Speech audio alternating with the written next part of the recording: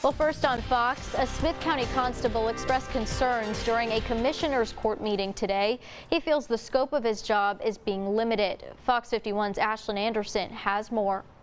Smith County Precinct 4 Constable Josh Joplin says recent comments made to him and his deputies by some county commissioners are degrading to his badge. We've received veiled threats from certain commissioners that, state that they don't want us doing law enforcement. They want us to do the bare minimum for our taxpayers of serving papers and bailiff in court. Another statute of a constable's job is to enforce the law. If they see us on a traffic stop, they want to know why we're stopping a car. If they see us putting somebody in jail or putting a wanted poster on our social media page, they want to know why we're doing that. And my answer to that is we're police officers. Joplin says it's his job. That's what we do. Why does a mailman serve mail? Because he's a mailman. Commissioners did not respond during the meeting. We've been totally supportive of our constables. Judge Neil Franklin saying afterwards law enforcement is part of their job. They have statutory duties and they complete those statutory duties, but the community asks them to do a lot. And so law enforcement in general is part of their job. Joplin fears potential budget cuts for his office and deputies.